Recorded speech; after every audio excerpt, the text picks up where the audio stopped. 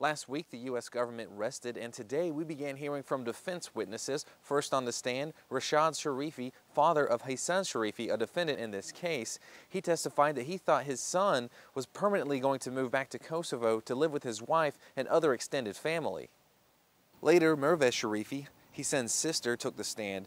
She told the court that at the time of his arrest, the family was in Kosovo with Hassan's wife, who was pregnant, and that he was to be moving permanently to Kosovo to raise a family. Then Hassan Sharifi took the stand in his own defense. He said his conversations with Daniel Patrick Boyd about jihad were very general. Sharifi talked about the history of the struggle in his home country in Kosovo, and he would listen to Boyd talk about his experiences in Afghanistan in the 1980s. Sharifi said, quote, "I never did have any agreement with him, referring to any plans of attack or jihad."